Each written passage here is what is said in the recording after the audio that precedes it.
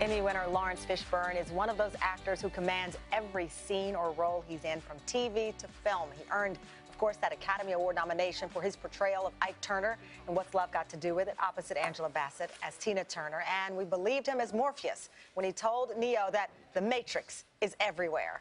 Now he's playing the great Nelson Mandela in an upcoming three-part series on BET called Madiba. He retells the story of how Mandela spent nearly 3 decades in prison, going on to become the South African president and a Nobel Peace Prize winner. Laurence Fishburne, good to see you. Good morning. Good morning.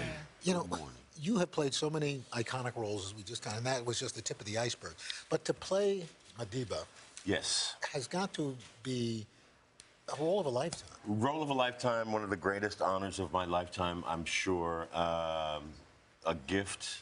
I said yes immediately, and then panicked a little bit, and then was taken to South Africa by our director, Kevin Hooks, who's actually the first black person to direct a film about Nelson Mandela's life.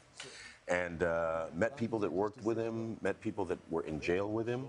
Got a lot of information. All of our cast is mostly South African.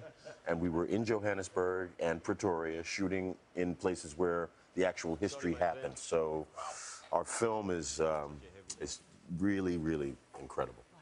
You know, the thing I love about the whole film is that it's not just history lesson of Mandela, but it's about other people who sacrificed and suffered for the freedom, and that's something I really think is great. That must have been cool to be a part of that. Well, that was one of the things that Mr. Mandela wanted when the producers went to him 8, 9 years ago to ask for his blessing. He said, make sure that when you tell the story in these 6 hours, that people understand that it wasn't just me, it was a collective group of people of all backgrounds, of all races, all different kinds of South Africans fighting to dismantle apartheid.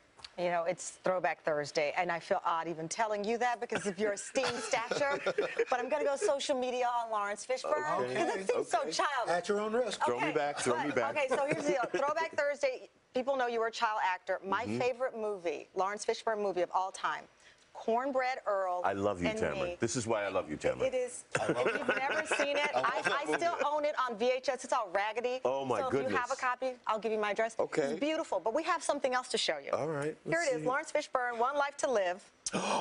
Do we have it? Do we have it? My God. Oh, my gosh. Oh, my goodness. That's not Laurence Fishburne. That's not me. That's Al Freeman Jr. I was the little one. Go to the wide shot. Guy. Go back to the wide shot. In the corner. Big afro. With the and afro. the eyes that look like he's terrified. Oh, my gosh. How old were you then? I was probably 11. Wow. And when you did Cornbread Earl and Me. I was 12. It's phenomenal. Wow. And how relevant is that film today? Oh, my goodness. Isn't that crazy? Yeah, it's unfortunate and sad that a film like Cornbread Earl and Me is still relevant today, but here we are. Here we are. Well, you've done a beautiful job with Madiba. That's right. We'll see the relevance of that coming up. Yes, we will. It's going to be on BET. Starts next Wednesday, February 1st. Thank you so much. So good to see you again. Good to see you always. Hello, Today fans. Thanks for checking out our YouTube channel. Subscribe by clicking that button down there and click on any of the videos over here to watch the latest interviews, show highlights, and digital exclusives.